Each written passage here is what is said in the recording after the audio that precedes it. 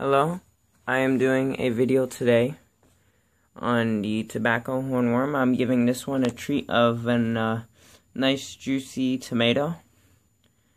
They don't, you shouldn't give them to them as a main food source because the acidity, the acid in the tomato can wreak havoc on their internal systems. But once in a while as a treat when they're bigger, it's actually a pretty nice treat. They enjoy it a lot. This one is enjoying this thoroughly.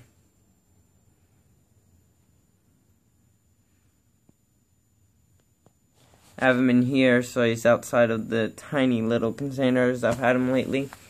Had him in. Here's a potato. I'm trying to grow some potato in there as well. You may have recalled I had 2 caterpillars the last time. One of them which was not eating, and I was very concerned about as far as starving to death. He did die as a result of him not eating. Out of respect for these creatures, when they die from something like that, or whenever they die at all, instead of just throwing them in the trash, I'll usually put them with my plants.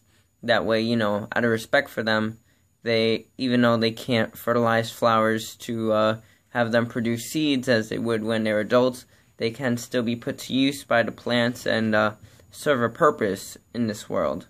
So out of respect for them, I don't throw them out. I give them to my plants as a fertilizer to richen the soil up. They're full of sugar from all the plants they've been eating.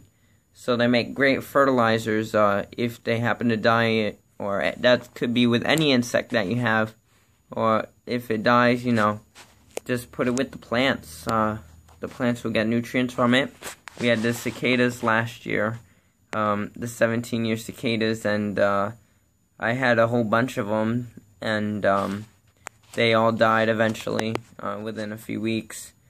And then I just took about 25 or so of them, and I just gave them to my watermelon plant.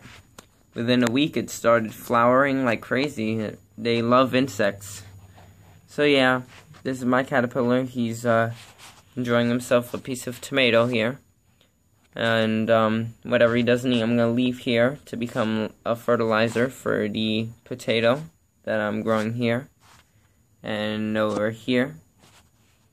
And I'll do a plant update probably later on today or sometime tomorrow. Alright, bye.